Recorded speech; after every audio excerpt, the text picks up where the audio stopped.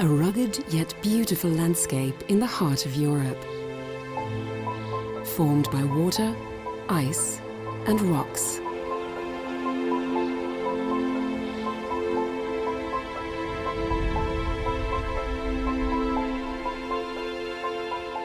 A valley hidden deep within the Swiss Alps.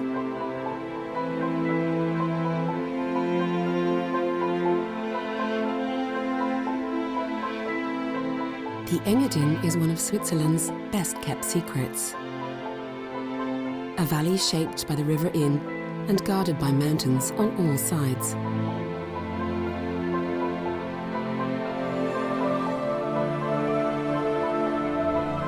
Gigantic glaciers straddle the peaks, the enormous force of flowing ice constantly carving out new paths.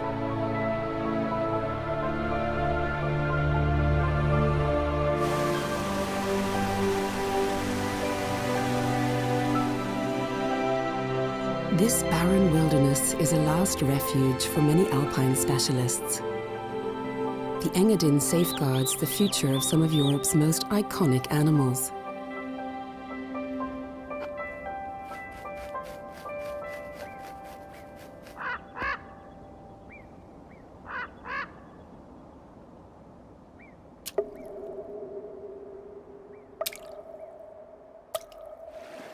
At over 2,000 meters, the Lungin Pass and Lake is the site of Europe's Great Continental Divide.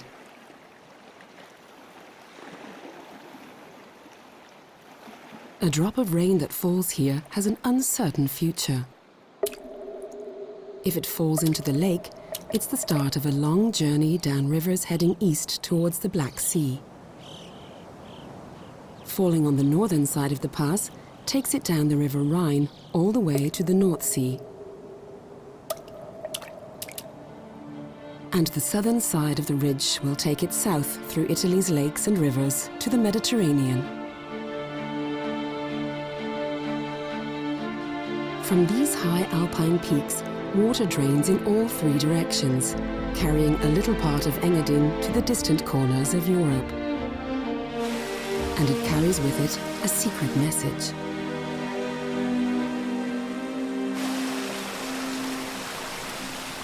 The Alps are particularly sensitive to climate change, and global warming has an immediate and striking impact on the water cycle.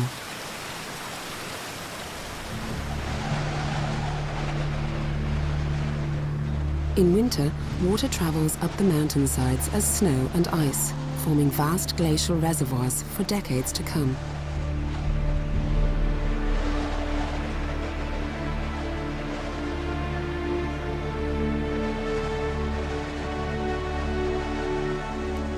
Located in the remotest part of Engadin is one of Europe's oldest and Switzerland's only national park. Untouched by man for over 100 years, the landscape has reverted to the hand of nature.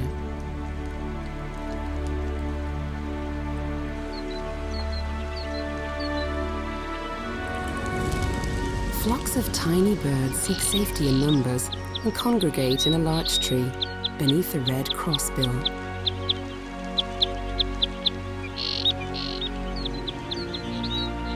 There's food and shelter to be found here.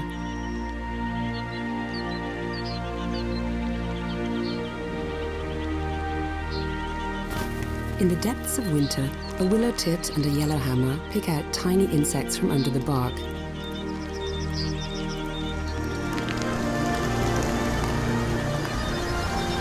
The high vantage point and the many watchful eyes provide safety from predators.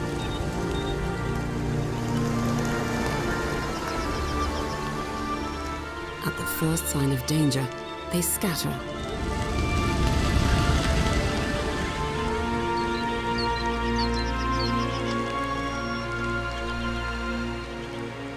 Chamois mountain goats have always been here. Bearded vultures have returned to the skies above Engadin. With a wingspan of nearly 3 meters, they're the largest birds in these mountains. They're scavengers searching for animals that have succumbed to the cold.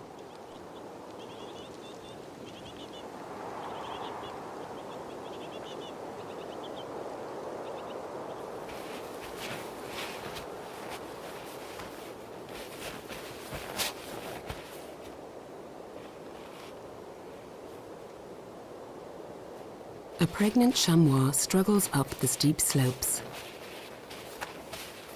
And for last spring's young, this winter is the first test.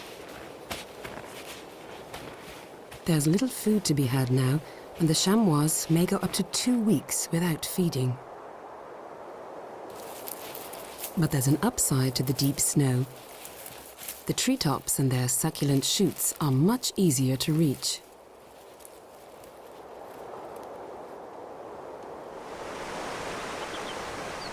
Winters are long and severe in Engadin, 6 months at minimum. Red deer have moved into the valleys, below the tree line.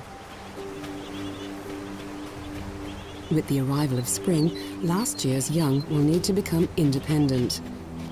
Their mothers are pregnant again and will have no more time for them.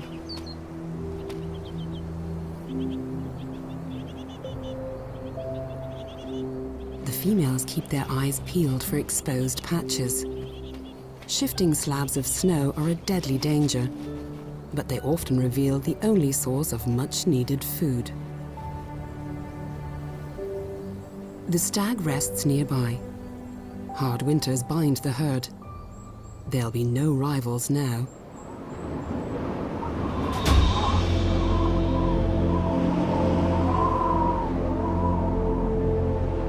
The majestic peaks of the Engadin seem inhospitable to all life. But there is a creature tailor-made for this landscape. The alpine ibex is a wild goat that's adapted to the high mountains. It seeks out the rocky terrain above the tree line, feeding on the exposed slopes. Only in winter will it venture down into the lower valleys.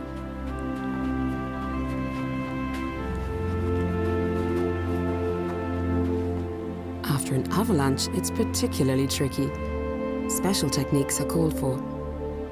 It isn't for everyone.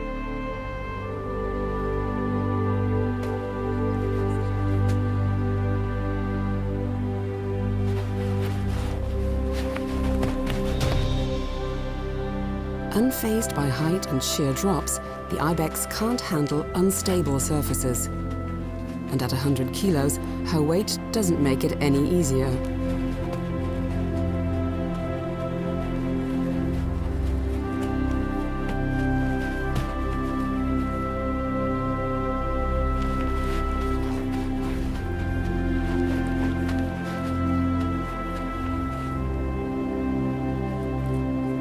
Navigating through fractured snow uses up valuable energy. So in winters with heavy snowfall, ibexes leave the safety of the national park and seek out neighboring valleys with less snow.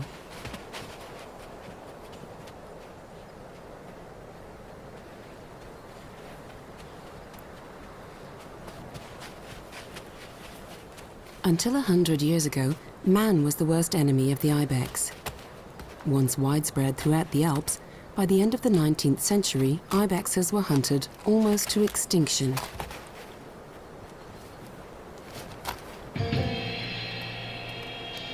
Surprisingly, it was a royal Italian hunter who saved the species.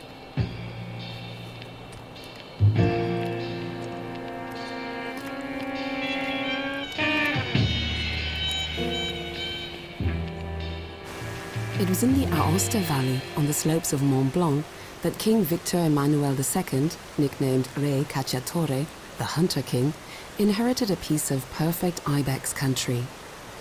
He pronounced it his personal hunting ground. There were only 100 ibex left, but his gamekeepers protected them fiercely.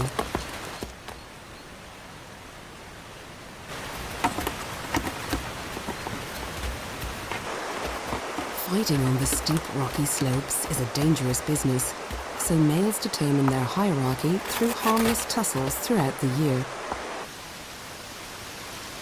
Today, the king's hunting ground, the Gran Paradiso, is a national park and safe haven for the ibex. But the iconic mountain goat is also found in other parts of the Alps. And this is down to the efforts of 2 determined Swiss men. Italian poachers played an important part in the story, for the king refused to sell a single one of his precious animals. not even to ensure the conservation of the species. If caught, the poachers risked execution.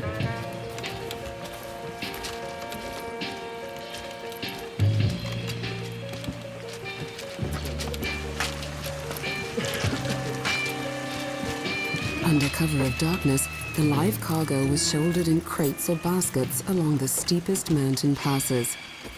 The secret operation often took weeks.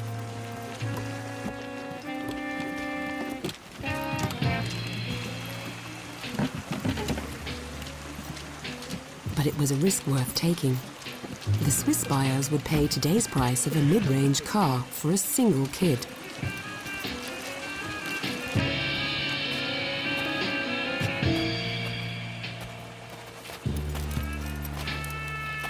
To feed the kids, twice a day, domestic goats were strategically positioned along the route. In those days, goats were often left to graze beside fields and meadows, so they didn't attract attention.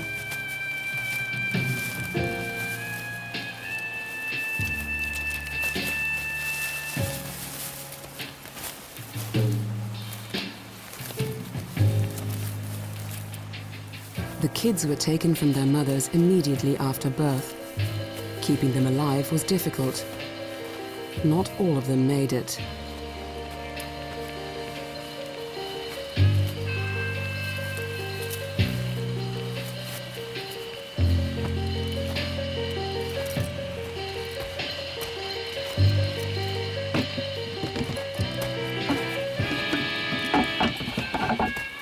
Over time, the poachers established a network of caves and huts along the way, providing much-needed shelter from the elements and the police.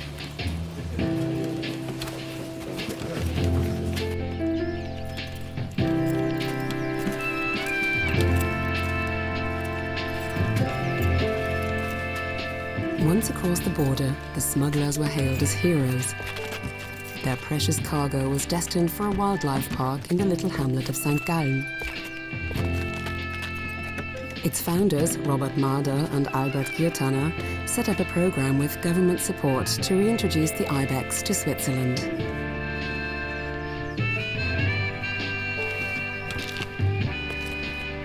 All told, 59 ibexes were smuggled over the border, making the poachers very rich.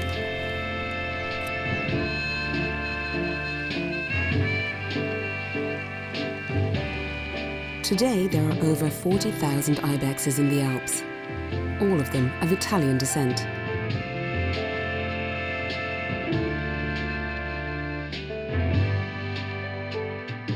Robert Marder was one of the first to invest his own money in conservation. Money he'd made in Engadin's flourishing tourist trade.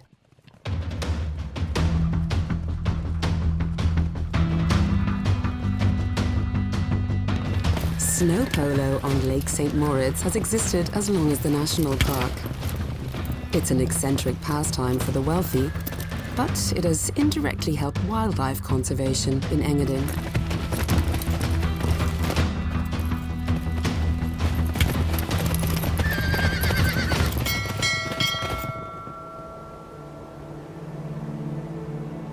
The Swiss National Park was created in Engadin in 1914.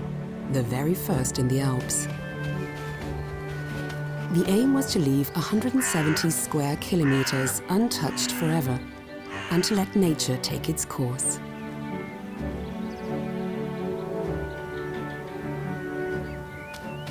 With no threat from hunters, the chamois have little to fear. Their padded, flexible hooves make for sure footing all year round.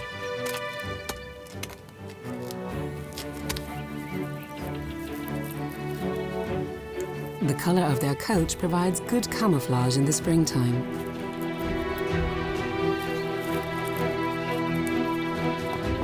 The gazelles of the Alps can reach speeds of 60 kilometers an hour.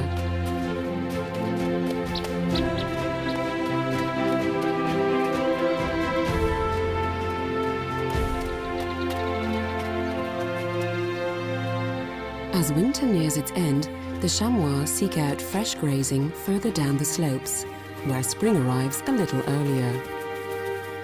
Seasons here are about place, not just time. The young learn what they can and can't eat by watching their elders.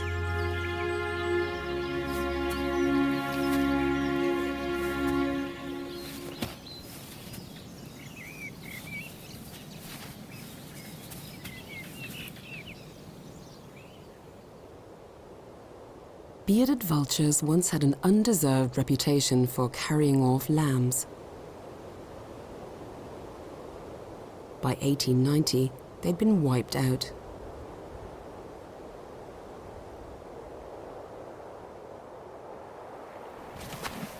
A 100 years later, once again, crates are being carried across the border.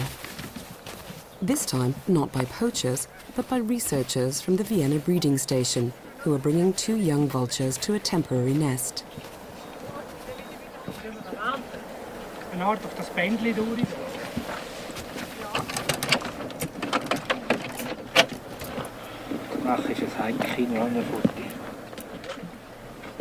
At 90 days old, they still have their black juvenile plumage. In another month, they'll be ready to fly. Until then, they must get used to their new surroundings.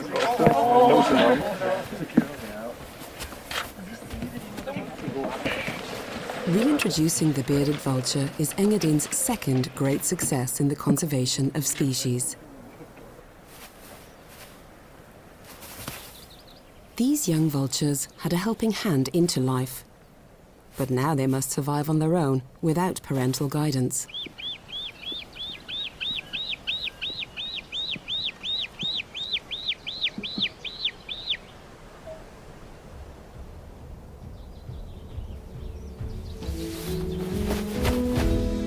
The first youngster takes to the air. Like all birds, they have a natural ability to fly. But practice makes perfect. In the Serengeti of the Swiss National Park, the steep valleys provide perfect flight conditions. At nearly 7 kilos, bearded vultures need a lot of energy to get airborne. But they can always count on a thermal for extra lift.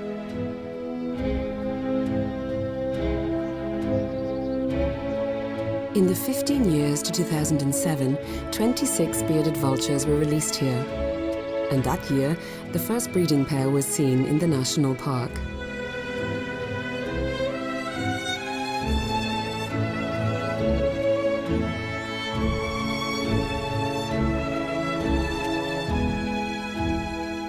With vast territories averaging 500 square kilometers, bearded vultures can only be introduced via an international program like this one.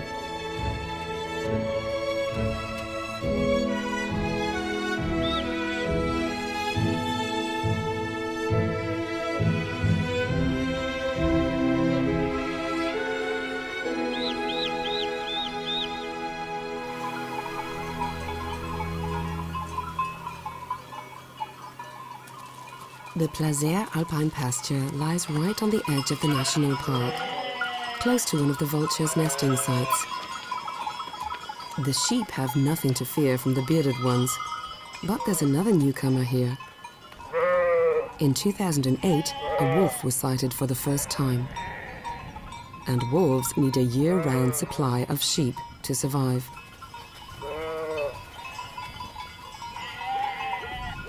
A remarkable dog, in sheep's clothing, is the best defense.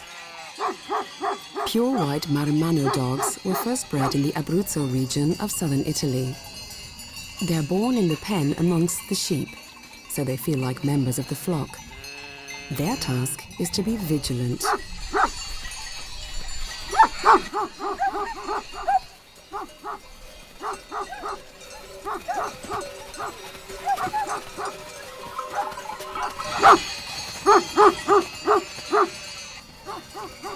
Gathering and moving the herd is the job of border collies, miniature wolves in dog's clothing.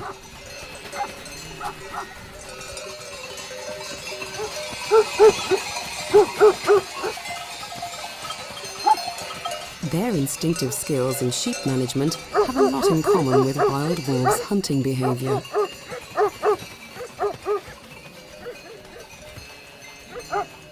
Border collies are said to have what's called sheep sense. They can predict what the sheep will do next. That helps them keep the flock together, while the Marimanos simply run alongside and watch.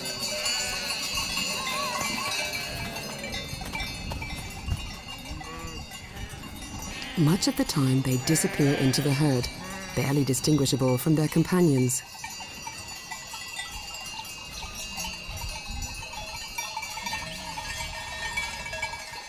They're saving their strength and energy for protecting the flock in an emergency.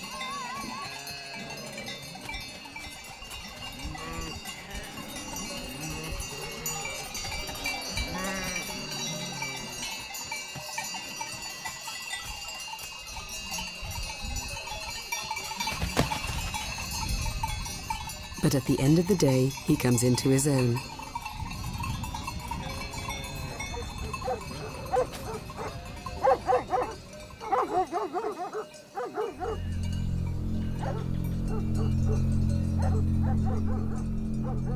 As night falls and the fog rolls in, the Marimanos take up their positions as guard dogs.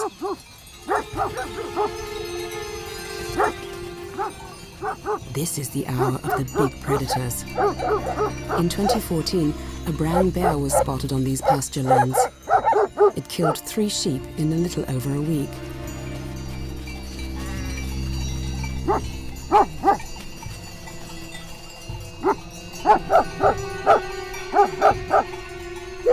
The dogs instinctively form a defensive wall between the flock and approaching danger.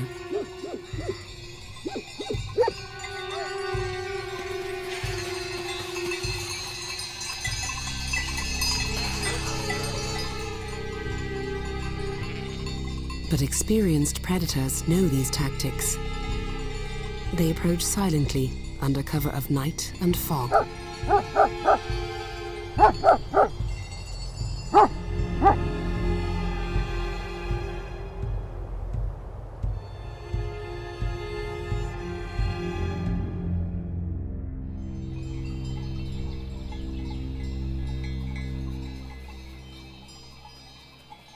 The following morning, a Marimano takes stock.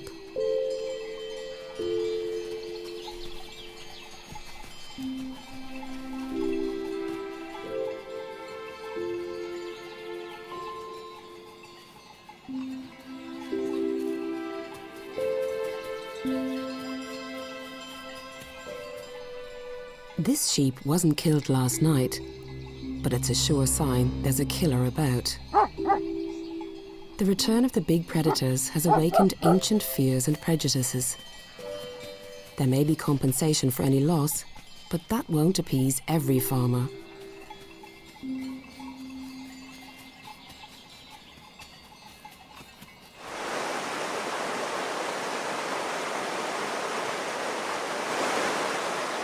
Slowly, spring returns above the tree line. Water rushes down the mountainsides. Water, the lifeline of alpine pastures, the basis of sustainable agriculture. But traditional alpine farms are fast disappearing, forced out by changing lifestyles.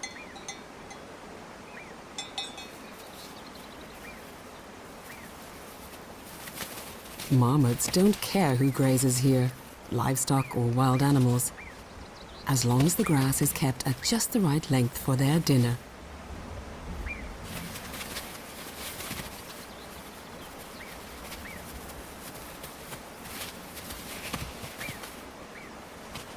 After 6 months hibernation, it's time to wake up and clear up.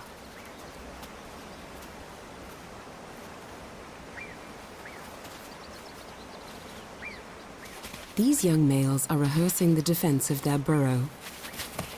They're also establishing their place in the group. With only the alpha pair breeding, competition is high.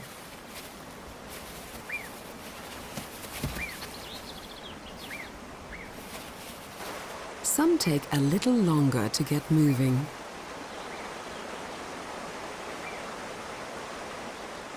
While the female cleans, the male keeps an eye on things. But these traditional roles are not quite what they seem. In marmot society, males and females are equal, and both will fight to protect their territory. A neighboring male approaches, with dishonorable intentions. Only a male can see off a male intruder.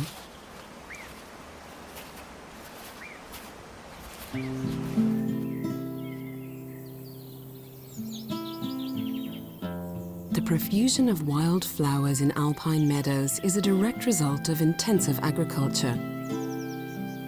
As more and more pasture land is turned over to grazing by wild deer, the variety of plant life may even increase.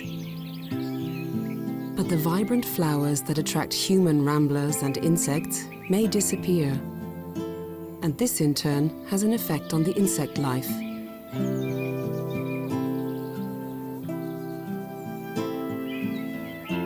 Does a fly know it has chosen a rather rare Nigritella orchid for its metamorphosis?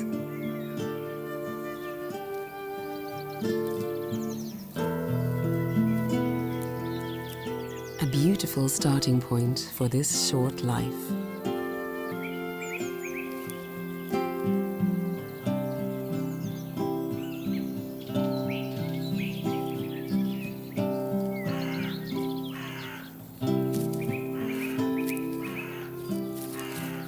The picture is always changing, whether pastures are fertilized by a farmer's cattle or trimmed by grazing deer. The change itself can be delightful. The decisive factor is time.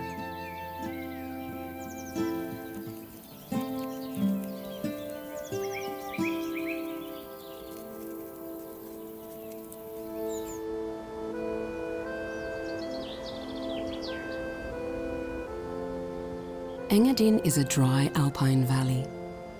The surrounding mountains shield it from rain in all directions. Yet, under special conditions, gifts from far away reach this secluded mountain region. And then, the glacier ice turns the color of chamois.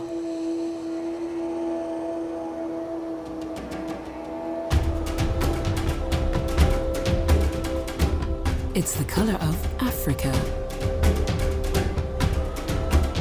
Sand from the Sahara Desert, carried thousands of kilometers by the winds, over land and sea, up into the mountains, comes to rest on glaciers at 3,000 meters.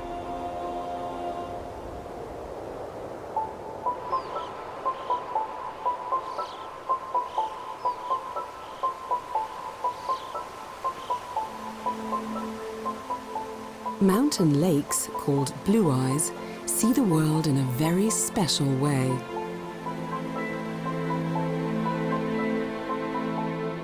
They register geological messages from the depths, as well as every tiny particle the winds carry across the globe.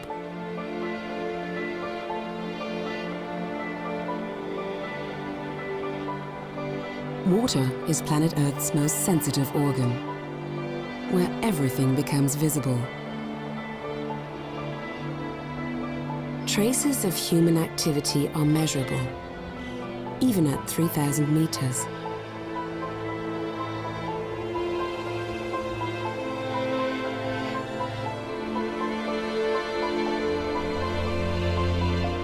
Water mirrors the mountains, the heavens, nature, the whole world.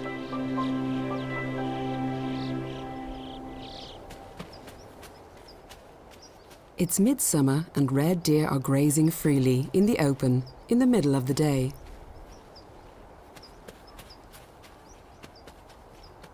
Living within the safety of the national park has made them confident and less wary of humans.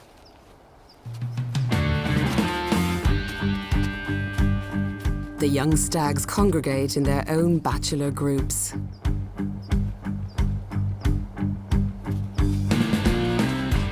In the long, warm days, they play fight and test each other's strength.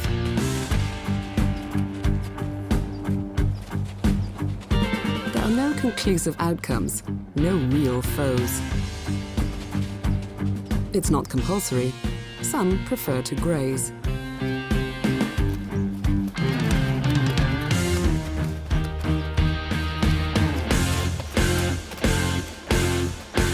No one's injured in this four-leg strutting.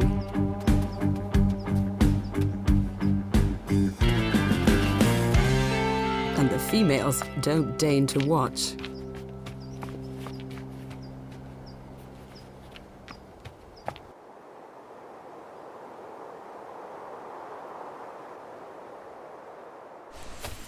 Several times a year, the park rangers check the numbers.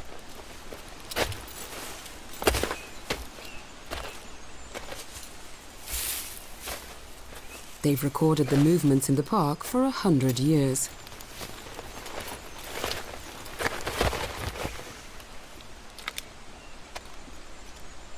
From the beginning, the scientists have asked the same questions. How will nature evolve if man doesn't intervene? How does wild behavior change when human civilization withdraws? Regular counts of red deer are a major task.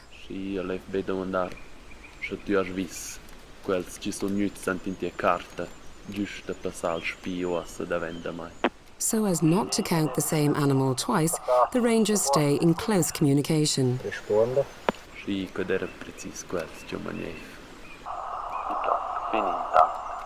They divide the area into sectors and note the individual characteristics of each animal.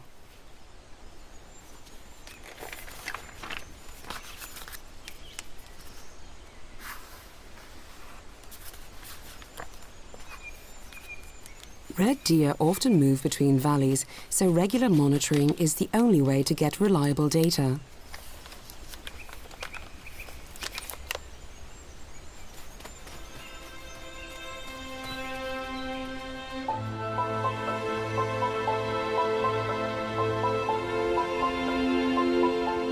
This is also the country of Heidi, the world's most famous shepherd girl.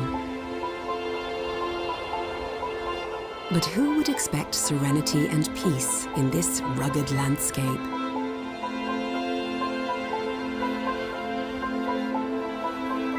But ibexes know how to pass their time at ease.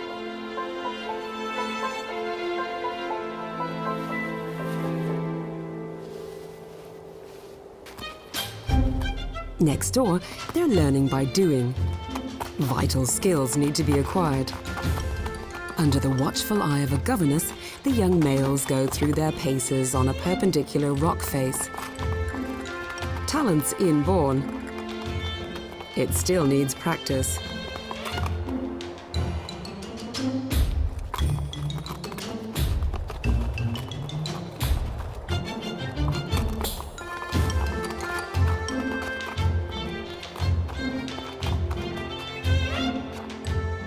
Today, it's hard to believe the ibexes were once on their way to extinction.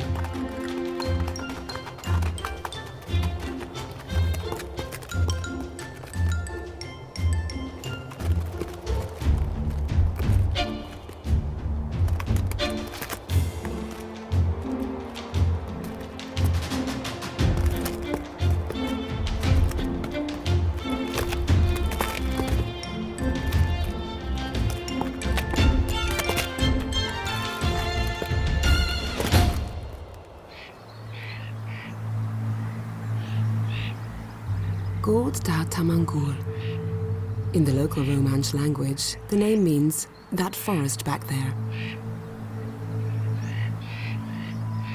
It's the highest Swiss pine forest in Europe.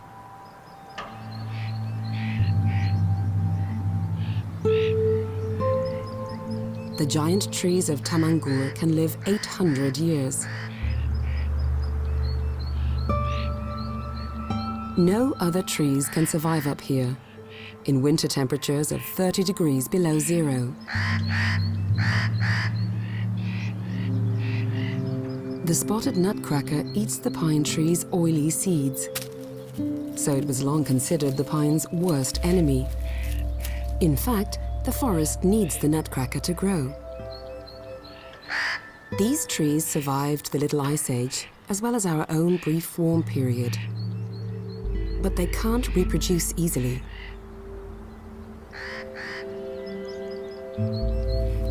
The nutcracker needs about 80% of the seeds it takes to get through the winter. The rest remain hidden in the ground, where he left them. There they have the chance to become a new tree.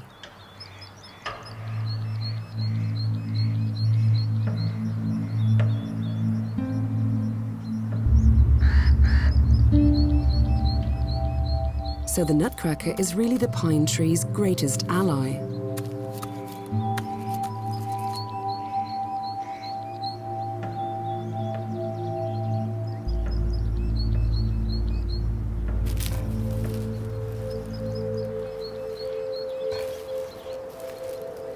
When an ancient tree at last falls to the ground, it's left where it lies, so the natural cycle can continue over generations.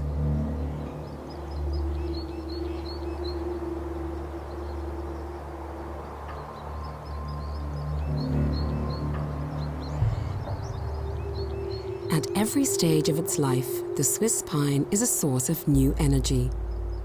For centuries, the tree's unique qualities have been used in medicine. Swiss pine brandy is famous too.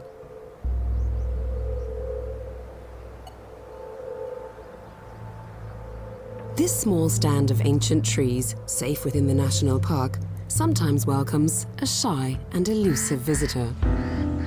The lynx. The wildcat has made a comeback in the Alps in the last 30 years, but it's still rare today.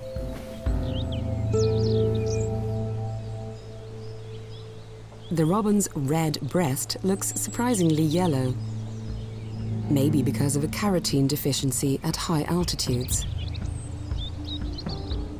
No more than a morsel for a large cat, but the lynx has broad tastes, and small birds are definitely on the menu. A lynx is cautious when selecting a home territory. He has high expectations of a habitat, but he'll hunt anywhere.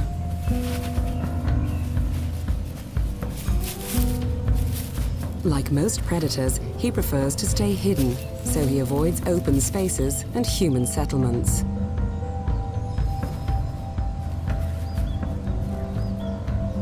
Switzerland has been successful in reintroducing the lynx, but only in a very limited area.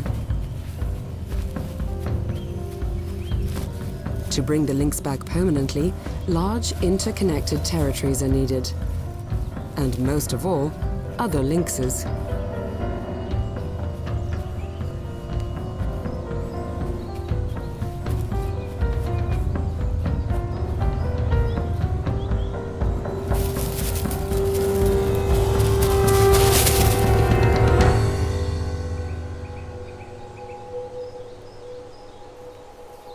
The wide, undisturbed forest of Engadin, with their abundance of wildlife, should be the perfect lynx habitat.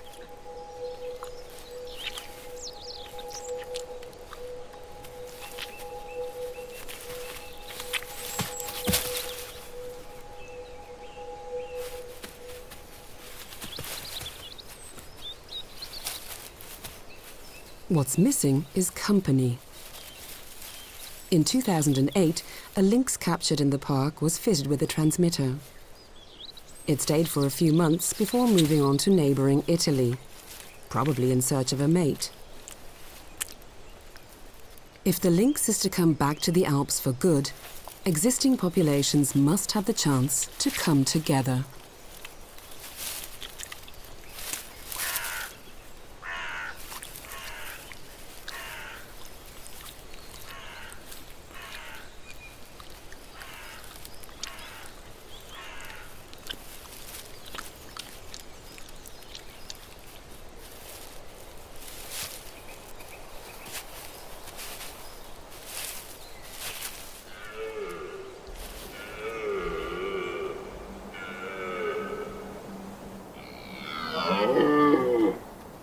The rutting season.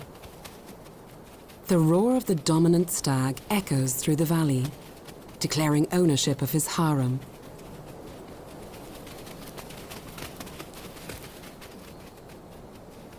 Young males are chased away.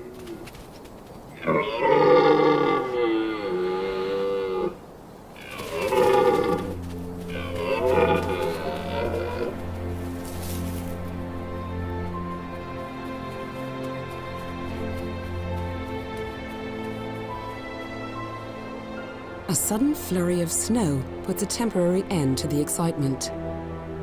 It's only mid-September, but early snow is not uncommon in Engadin. One young male is not giving up.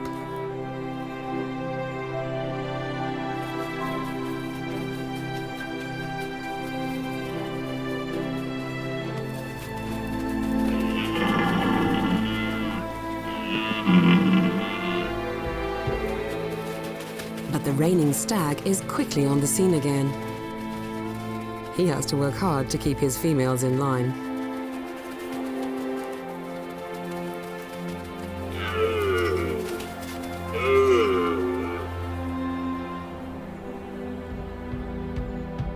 This is the call of a more serious contender. He's also attracted the attention of the females. It's a confident approach.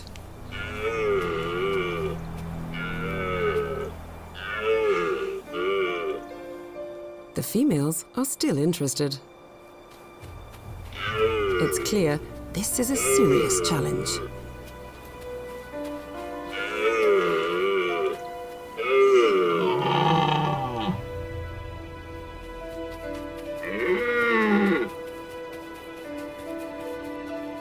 The two stags are now locked in a vocal duel.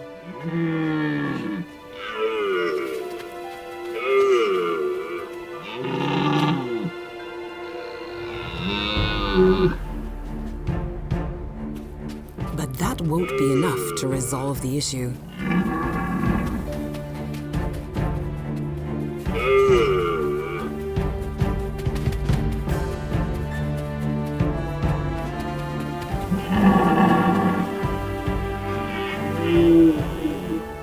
Now all a deer's senses come into play. The challenger can smell the aggression.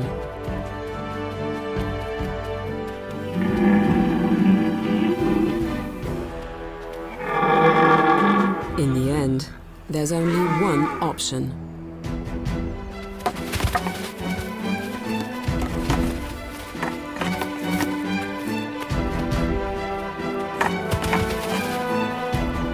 Battles like this can last well into the night. Body weight and strength will now determine who wins.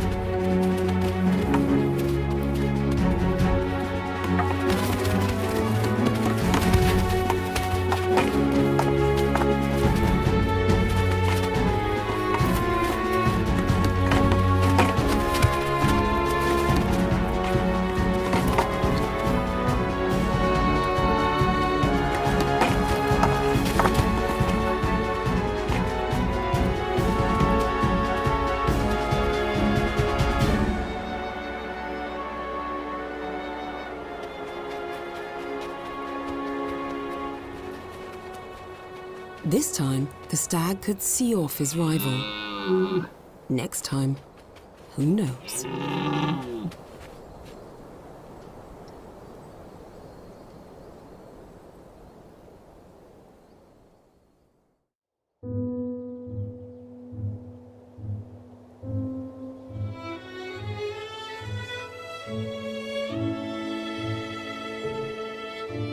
A bearded vulture revels in its newfound freedom. 2 more bearded vultures were introduced in 2014, and 8 chicks hatched in the wild. 10 new arrivals in a single year. The Swiss bearded vulture population has reached a sensational high. A parent and youngster ride the thermals together, the young bird learning from the experienced adult.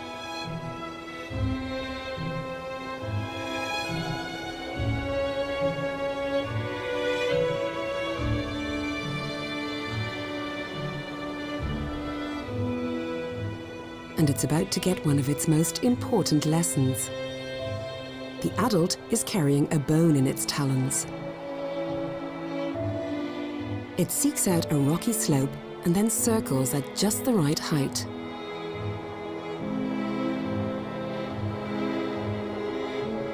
Into position, and the bone drops.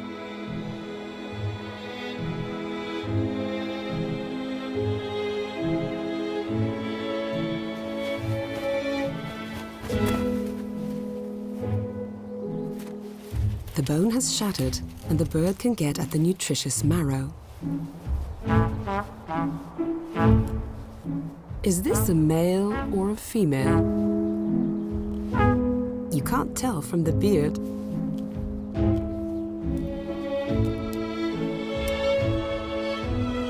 The young vulture watches from above. He's going to need a lot of practice. Like other vultures, bearded vultures are scavengers, always on the lookout for a carcass. But they just take what all the others leave behind.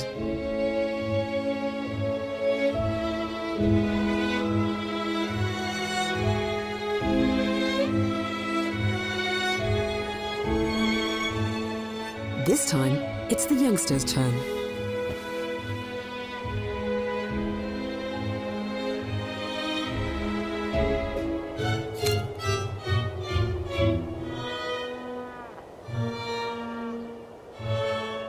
The drop may have been hesitant.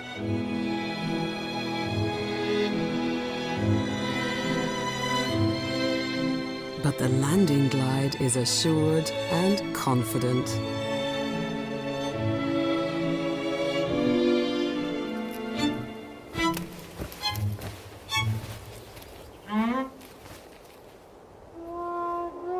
The elder keeps a watchful eye from above.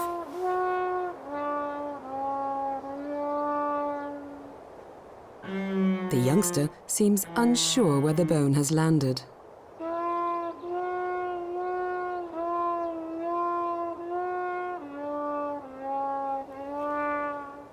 He's found it, but it hasn't cracked. He'll have to try again. Up to 40 times to break one bone.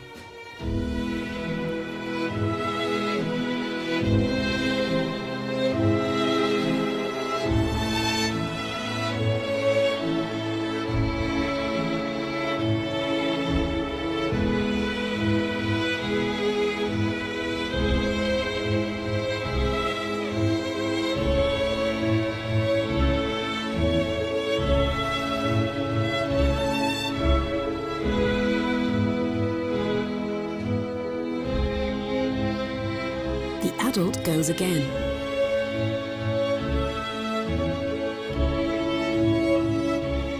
A young bearded vulture can take up to 7 years to master this skill.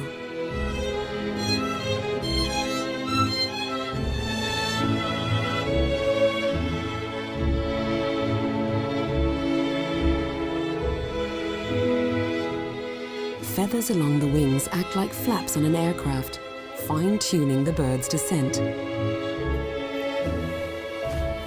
Perfect. With their diet of bones and bone marrow, bearded vultures occupy a niche without competition from other scavengers. And they benefit from other birds of prey by cleaning up their leftovers.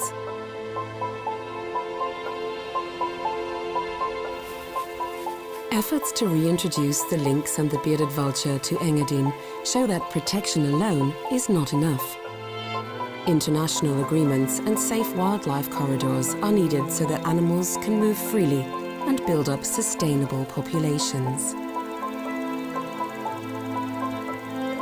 But the Swiss National Park has proved that pristine wilderness can exist in Europe with human intervention.